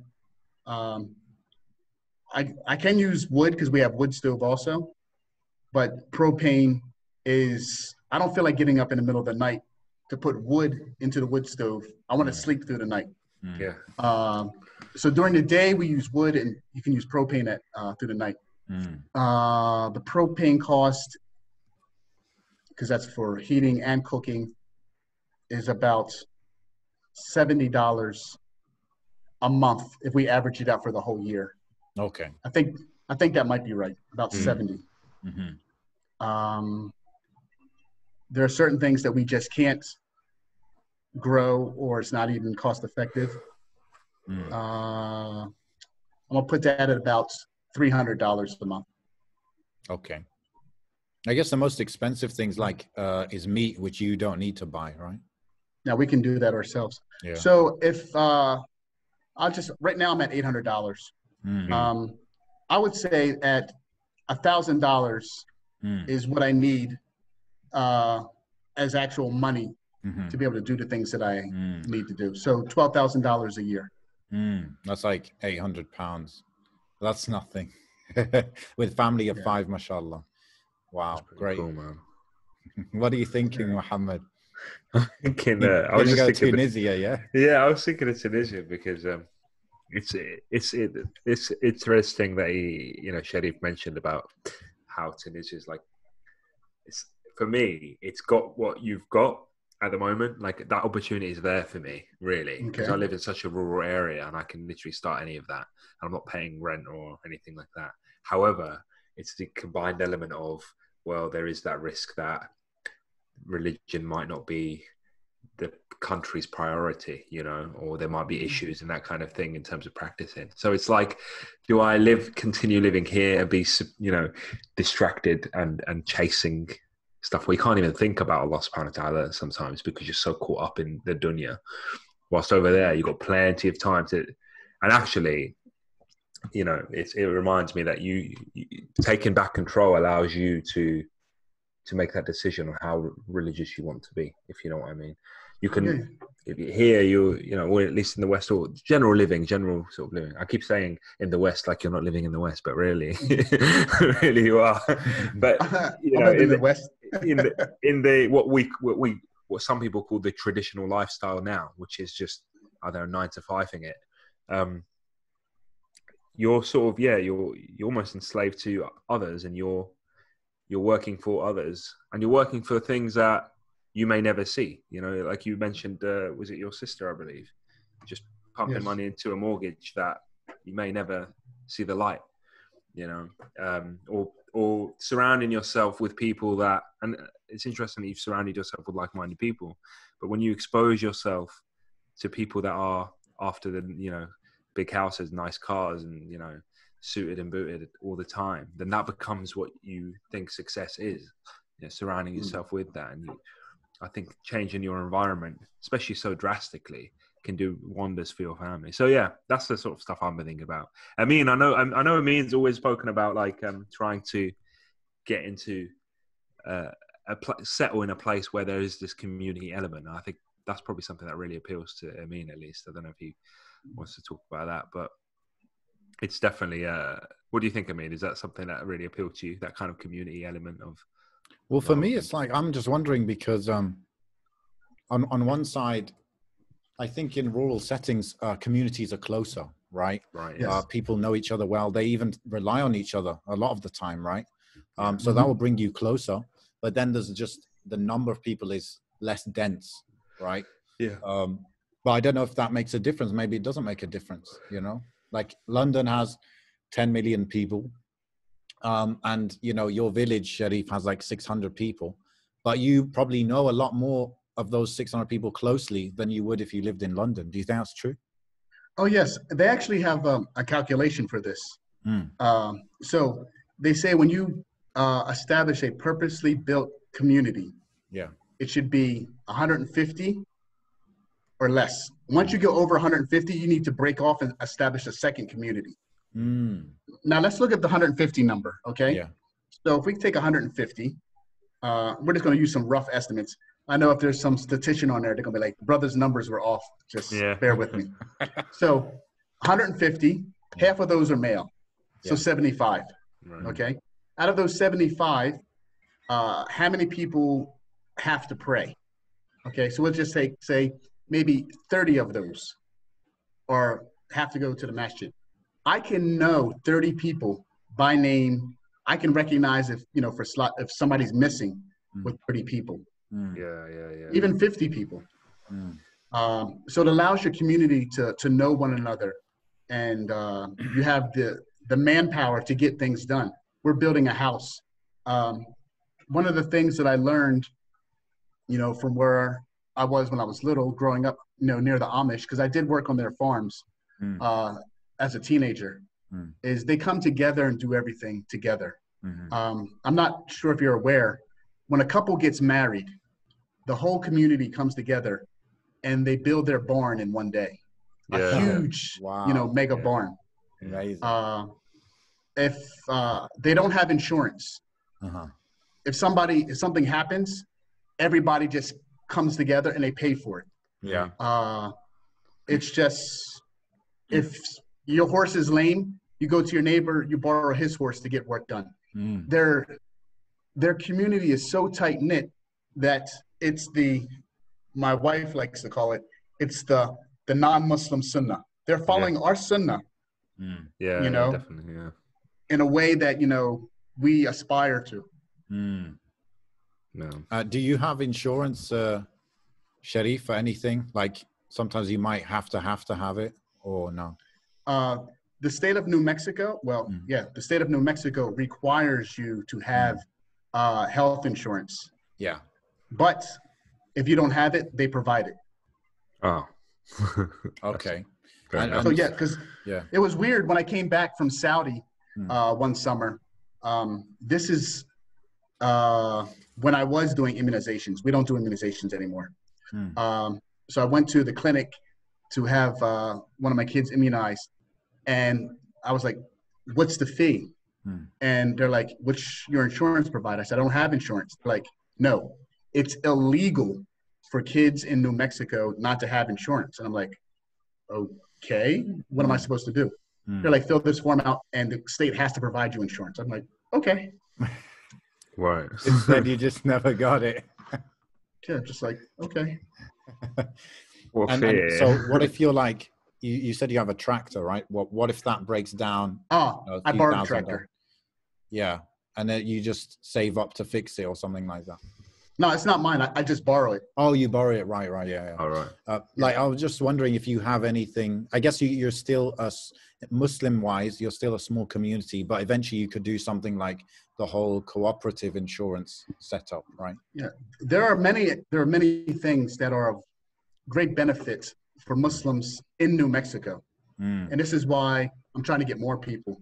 So for example, you are allowed to actually establish your own village, legal village. We call our area Andalusia. Okay. So we can legally break off from the rest of the county, establish Andalusia, get money from the state government for police and medical service like ambulance, collect taxes, and what is it called? We'd be an incorporated, I can't remember the term that they use, but we can do that if we so desire. What's the criteria for that? You need a certain population or? No, not really. Because the area down the road from me, that's about 7 miles away, it's called Solano. There are, I think, 5 or 6 families there, and they're their own village. Okay. So if any of the listeners want to get involved, maybe can you let them pick the name of the village? Street names. To tempt them Andalusia. Andalusia, with the land of the Muslims. Maybe it gets big enough, you have little streets and that people can bid on street names. About the street names. So my property doesn't have highway access. Right. So I'm legally allowed, and I already went. I can get a permit to have a road put in, and I can name the road. That's awesome.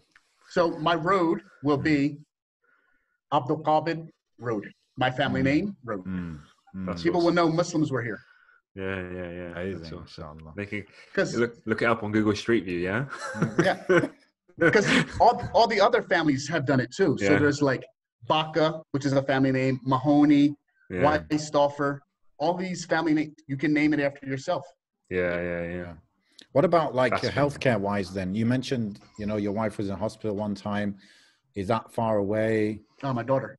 Your daughter, yeah. How does that work? So the closest hospital we have is 80 miles. So it's an hour and 15 minutes to get there. Wow. She has a condition, GERD. So it's a digestive acid, issue. Alhamdulillah, we were able to get that sorted out. We had to go to another hospital in Albuquerque. And the specialist, nobody would listen to us. I mean, alhamdulillah, we researched everything in my family. And we knew what it was, but the doctors weren't listening to us. So when we went to the other hospital, a specialist came in who used to work in New York, and she's from Jordan. Okay. So when she came in, and her profile says she speaks English, Spanish, and Arabic. So she comes in to see my wife and daughter, and she's like, Arabic, English, Arabic. She's asking them in all the languages to find out. They're like, we speak English. Yeah. So she was the one that listened to us. We told her the condition, and then she goes, yeah, your daughter has GERD. Right away, no problem whatsoever. Finally got somebody that would listen, got the proper treatment, and alhamdulillah, my daughter hasn't had an issue in a year and a half now. Alhamdulillah. So I guess there's a lot of the minor things you might have health-wise, you kind of just, because it's like an hour, etc. away, you might just be tempted to sort it out yourself, right? Yeah. I always tell my kids, my son, because he's always climbing and jumping, and oh man, he gives me nightmares. I'm like, look, Shuaib, we don't have time to go to Alta Vista, because that's the name of the hospital. We don't have time, man. We don't have time. SubhanAllah. Alhamdulillah. Shariyf, maybe we'll wrap it up soon, but I wanted to ask you if there's anything you miss from like living the urban life. The only thing that I actually miss is, it's going to sound kind of crazy, but like restaurants. Yeah. To be able to go and get certain things, like I'm from Pennsylvania, Philadelphia area, cheesesteaks. That's like our thing. I can't get one unless I make it. Pizza. I can't get real pizza unless I make it. And we do. I got a pizza oven now. There you go. And, I got my halal pepperoni. I got everything. And, same quality. Took a lot of practice, but, it's there. But to be able to just go get it is something that I miss. Yeah. And our mutual friend, my friend that put me in touch with you, he said that, because when he told me about you, I was like, isn't that like so difficult? And it would take you years to learn how to do it. And then you'll be up at like 4 a.m. every day, and you'll be working till like 4 p.m. at least. He's like, no, this guy's chilling. So how does that work? Well, you just got to do the research and put the right things in place. So for example, my first class is at 6 o'clock. Yeah. I teach 2 classes for, 6 o'clock or 7 o'clock class. I take an hour break. This hour in between there, if I need to run around here on my farm and do something, I have an hour to do it. It might be, I need to get water to the animals or whatever it may be. Then I come back and I teach for 2 more hours. Okay. Then I take another hour break. Can run around, do whatever I need. Then I teach for 2 more hours. So then I'm finished teaching by 2 o'clock in the afternoon. Mm. Okay. During the day, the animals, there's not a lot of work to do. Mm-hmm. You milk the cows twice a day. You can milk once a day, or you can milk 3 times a day. 2 is pretty much the standard. The cows aren't stressed out, and you don't have to work too much. Collecting eggs for chickens is once a day. The sheep go out by themselves. I just got rid of them, but I got to get new ones. We have livestock guardian dogs. Right. So they're Great Pyrenees. These dogs will fight mountain lions. They'll kill a bear. They Whoa. they imprint on sheep. So basically, the sheep think that the dog is a big sheep, and the dog thinks it's there to protect them. These dogs have been doing this for 6,000 years. Yeah. These dogs aren't pets. They were born in a field with sheep. They've never been in like a vehicle. Wherever the sheep are, they are. They sleep in the barn. They sleep in the snow. They do whatever. Wow. My neighbors have lost animals, but we haven't lost anything. Alhamdulillah. Alhamdulillah. So my animals take care of themselves. And I plan stuff out. So major water runs I try to do on the weekend or Thursday when I finish teaching. Yeah. So I finish teaching at 2. I have a water buffalo, which hauls like 500 gallons of water. Go get that, fill up all the animal troughs. Then go and get, I have to switch tanks for household water. And then I'll be done for like a week with water-wise. And then we just relax. I get on YouTube. Learn more stuff. Do more research. Get on YouTube, think about this, think about some crazy idea. Answer the brother's questions because he'd be sending me questions on WhatsApp. Yeah. So you're like safe to say, if you want, you could be done by like 3 p.m. something like that. Yeah. I mean, I could actually be done early. I could, if I wanted to, schedule all my classes and not have those breaks in between. Yeah. But the break, it's better for me. I have more energy because when I teach, I want to give my all. Yeah. And if something comes up, I have that hour where I can go and do something. The idea when we started this was not to be working super hard, to be able to relax. Even my kids are homeschooled, and their school is like relaxed, and we even incorporate certain things from the farm, like biology class. You're living biology. My daughters have delivered animals, assisted in crazy stuff. Girl had a sandwich in one hand, was helping the lamb deliver with the other hand. It's just like, I love it. So, your mind changes, and like it's not like ew. No, it's just like, okay, come on. So things change, but I mean, I think it's been really great for the kids. They've experienced so much, and they do know how to function in society and the city and everything. And education in the States, kids go to school until they're 18. My daughter finished at 16. Did she do like the SAT or whatever? No, we have this called the GED. So it's the equivalent of a high school diploma to take that exam. And then you can go to university. Awesome. So she took it, she passed it. She actually scored high enough in one particular subject where she would actually get credit at the university level. And then I asked her, what did she want to do? She wanted to basically take a year as a gap year. So she's going to start her university studies when we come back from the UK in August. Inshallah. May Allah put barakah in it. I got two quick questions, Shariyf. Yeah, random ones. I went to a farm in the UK, Willowbrook Farm. Maybe some people know it. I heard about it. Yeah. So the brother there, Lutfi, he told me he's got llamas to protect his sheep from foxes.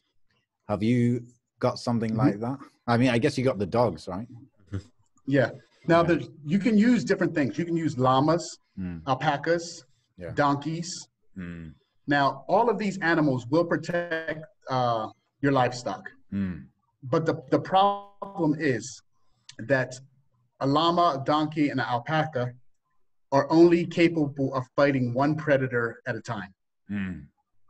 So, and with these three animals, they're no match for a mountain lion. We have mountain lions. Yeah, not foxes. Yeah. So we have mountain lions and bears. Wow. But dogs actually can fight. One dog can fight multiple predators. Wow. And I had two. So each one of my dogs, the Great Pyrenees, can actually patrol and protect. One can patrol and protect 50 acres by itself. Wow. So I had two, so it was even better. And my dogs are nocturnal. And they work in a team. So during the day, one will sleep and one will patrol naturally. Allah created them this way. And then they'll take turns.